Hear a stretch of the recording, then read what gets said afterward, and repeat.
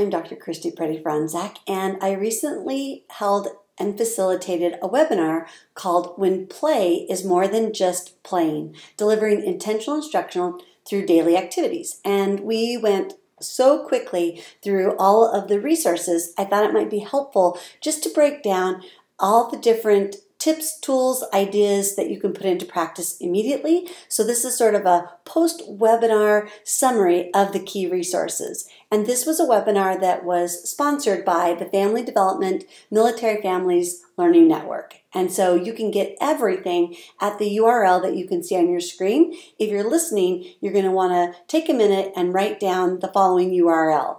At the URL, you'll find the recording to the whole full webinar. And then if you scroll clear to the bottom of the page, you will see links to the slides that were shared during the webinar, as well as a reference list of all the resources mentioned during the webinar, including those that I'm going to walk through in this quick video. So you're going to want to go to learn.extension.org/events/2942. So learn.extension.org/events/2942. And again, you can get the full recording. And if you scroll clear to the bottom of the page of that URL, you'll find links to all of the resources and references that I'm going to talk about in this quick video overview or summary. So the first thing we talked about was that it's mindset before method. So we gave several tips and tools, resources, strategies, whatever you want to call them, practical things you can put into your life and work immediately, were things that got to a change in our mindset. So the change in mindset was really about our beliefs around the power of play. So one of the links that you'll find, again, if you go clear to the bottom of that landing page and click on the references, resources for this particular webinar, you'll get a link to the Power of Play infographic.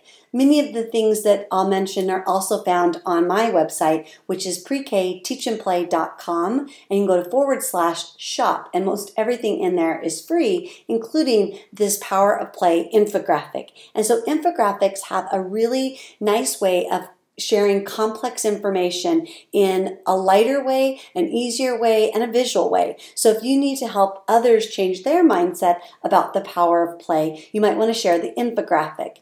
The other thing we shared was our ebook that is full of inspirational quotes and facts and figures that really speak to the power of play in early development and learning. And this is an ebook that you can download, share, print off different quotes to kind of keep yourself motivated and keep believing, or what I call Peter Pan believing, in the power of play. So you want to check out the infographic and the ebook.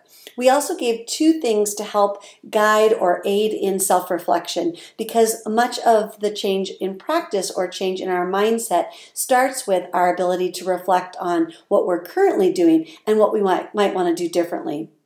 And this particular resource is a framework for engaging in meaningful self-reflection that was developed by my colleague, Laura Fish. And it's a step-by-step process to really help people, either individuals, or if you're a coach or a consultant, or if you're helping other adults think about their own beliefs and practices, you could also use this framework to guide your discussions if you're supporting other adult learners. So you want to be sure to check out and download this framework for engaging in meaningful self-reflection.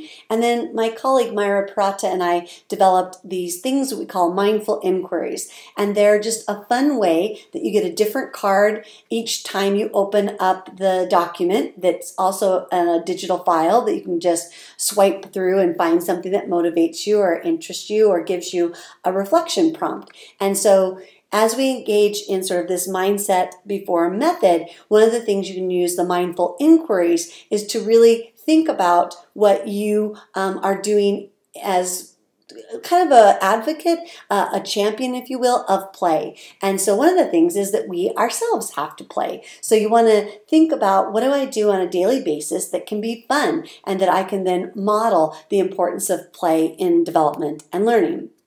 Then we got quickly into some methods, and the primary method for making sure that we were intentionally teaching during play was the use of embedded learning opportunities. And the way we supported that was this idea that there are 5 pieces and parts to delivering an embedded learning opportunity, or an ELO, and that's knowing what we're going to teach, when, where, with what, and how. And the teach, that word, is just meant to build children's brains, to promote development and learning. Not that we all have to be formally called a teacher. It's just this idea that as an adult, we're there to support young children's development and learning by building their brains. And so we start with, do we know what we're going to teach? Then we think about when, where, with what, and how.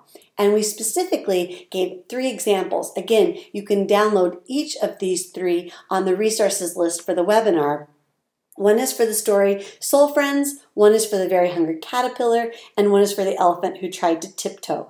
And for each of these stories, we targeted a different what.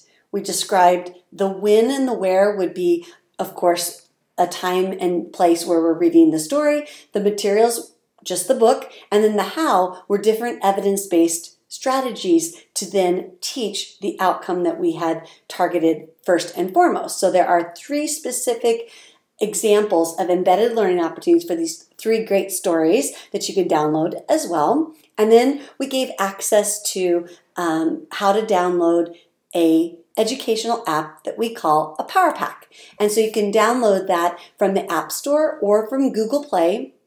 You can get the link, of course, on that resources handout for webinar number 3, but it's also at prekteachandplay.com/powerpacks. It's one word and it's plural. So prekteachandplay.com/powerpacks, and you can download this free educational app through the App Store or through Google Play, and it's divided into 4 categories which represent the win portion of a day. There are 3 levels, so this sort of speaks to the what because it's a degree of complexity of what we're teaching, though the broad thing is self-regulation, but it's also at really early self-regulation as children, enter into preschool, and then late preschool, early elementary. And then the how are the 3 evidence-based strategies that we use throughout the educational app. And so it's just this basic little slide that pops up in the app that gives you a prompt of what to say or do that will intentionally create an embedded learning opportunity to teach self-regulation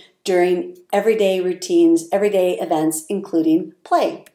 And so if you are like many of us and have just too much screen time, then you can also download kind of a little starter pack of the educational app. So these are still the Power Packs. It's still teaching self-regulation, but at prekteachandplay.com/podcast 7, you can learn more by reading or the transcript or listening to the actual podcast, or you can request the download where you can get 20 or 25 of these printable sheets that have the prompt of how to embed self-regulation across the daily routine, including through play.